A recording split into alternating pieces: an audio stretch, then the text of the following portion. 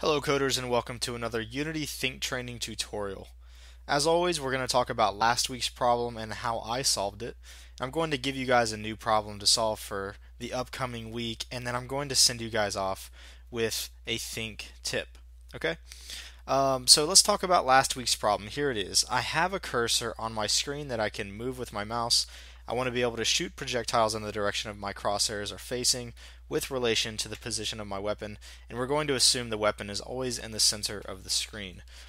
Alright, now as always I want to remind you guys that if your problem or if your solution differs from my solution, that doesn't mean that you got it wrong or anything like that, okay? There's a lot of different ways to solve a problem like this. Okay, so let's go ahead and take a look at what my solution looks like. So I'm going to maximize on play here.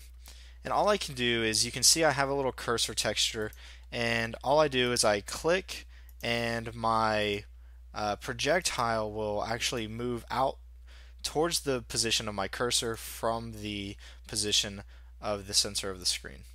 Okay, and to prove that it's actually moving from the center of the screen, I will let you guys look at it from the scene view here, and you can see that it's always coming out from the center of the camera here. Okay, so that's what my solution looks like, and let's take a look at the code required to pull something like this off. Okay, so I have three main scripts. We have the cursor, which is going to handle drawing the cursor texture. We have the weapon, which is going to actually give us the direction our projectiles are going to move in. And then we have the bullet, which just handles moving the bullets, the projectiles, in the proper direction. Okay, so let's take a look at the code. Okay, here's my cursor. Now if you want to be able to draw a particular texture on the screen at your mouse position, this is how you do it.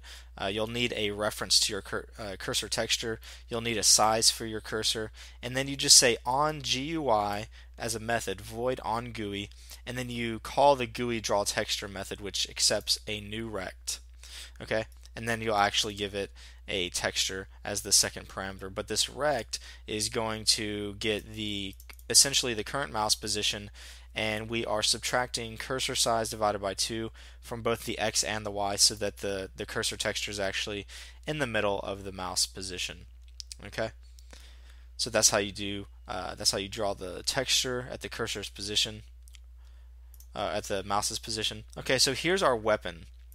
Our weapon is going to accept a game object parameter, which is actually the prefab for our bullet, because that's what our weapon can shoot. And then I have a weapon location, so where are the bullets coming from? And then I have this ray for aiming, which is going to give us the origin and the direction that the bullets are going to be spawning in and moving towards. Okay, I initialize my weapon position to the transform.position. Now this weapon is going on my camera. It's going on my camera's object. So by saying weapon location equals transform.position, it's ensuring that the location of the weapon is always going to be in the center of my screen, because the position is in the center of the camera. Okay, and you guys saw that whenever I was actually shooting, you guys actually saw the bullets coming out of the camera's position in the scene view. Okay, now how do I set my array? I just say aim equals camera.main.screenPointArray. This is a really common function. I believe we actually used this in the last problem as well, so you'll be using this method a lot if you're using mouse click game. Okay, so that's a common mechanic. Okay, now I use this debug draw array just so I could make sure that I actually changed the name of that. So I use this debug draw array so I could actually see the direction that my projectiles were supposed to move in. So if we do this draw array and we say that the starting point is the origin of the array, and we give it a direction for the draw array, and then we give it a color. So if we call this line, I'll actually show you guys what this does. And all it is, it was me checking to make sure that the bullets would be moving in the correct direction. So if I run this, check out in the scene view over here, you can actually see my ray pointing in the direction that my mouse is in. I'll zoom out so you guys can see this a little bit better. So you can see as I move my mouse on the on the game, you can actually see in the scene view there that green line is moving around towards the position of my mouse. Okay, so if we're looking at it from this direction, you can actually see it a lot better. And you can see that the bullets move right along the green line there.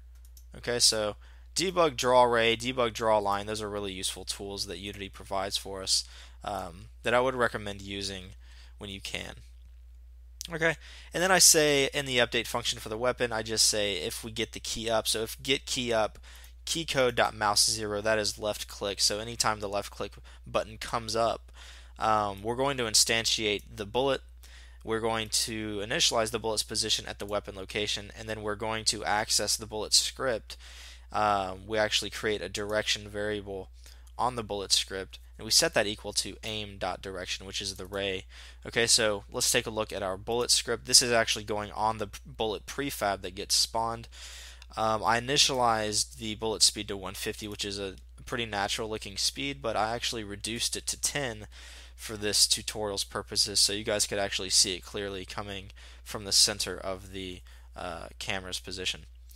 Okay, and then all we do in this is we update the transform's position by saying transform.position plus equals direction, which is the variable, the vector3 that we modify from the weapon script. So you can see here that that's what we're doing here.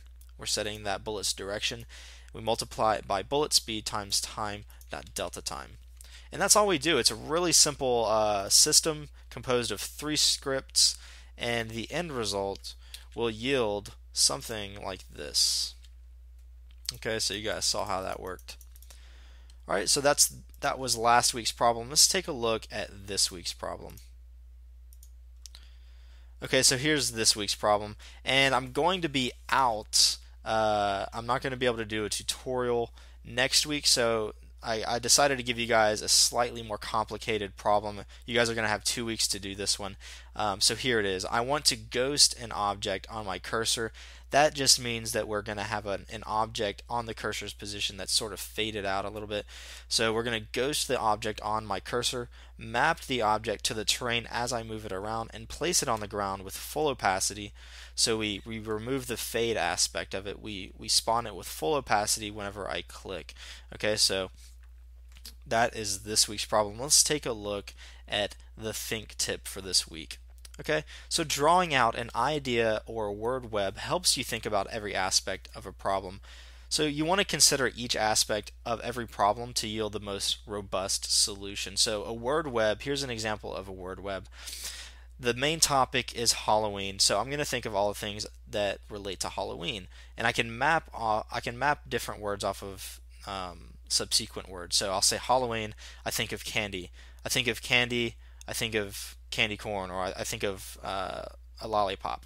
Other things off of Halloween, I think of costumes. Okay, so you create these word webs, and they help you think about every aspect of the solution that you need to create. Okay, and I'm going to send you guys off with that think tip. Good luck on this week's problem. Again, it is a little bit tough, so I'll give you guys 2 weeks to do that one. I'm actually going to be out next week. I won't be able to do a tutorial. But as always, guys, thanks for watching, and I'll see you guys in the next video.